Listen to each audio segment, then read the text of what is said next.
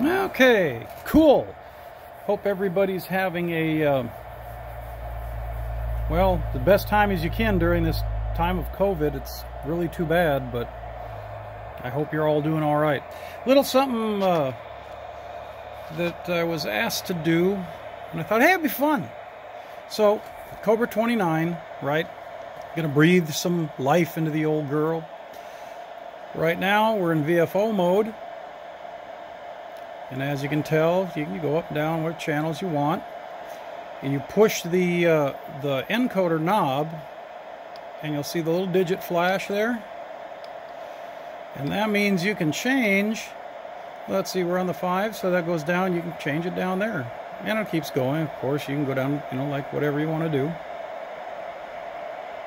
Let's go back on. There's also a channel mode. So we can go over here, go to, let's see, there's a couple other options in here, but here's channel mode, right? And you just run around your normal channels. Pretty fun to do. Why would we do this? Well, I guess we do it because, one, if you've got a channel selector that's all blown out, there they are. I-35's waking up. It's about that time.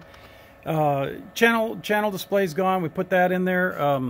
My display didn't come out as low as I wanted. I want to put it down in there. And the little flicker you see, that's because of the camera. That's not in there, you know, when you're actually looking at it.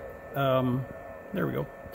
That's my buddy up there in Nevada, and doing this one just to get him to show him to see what's going on. Anyway, pretty fun.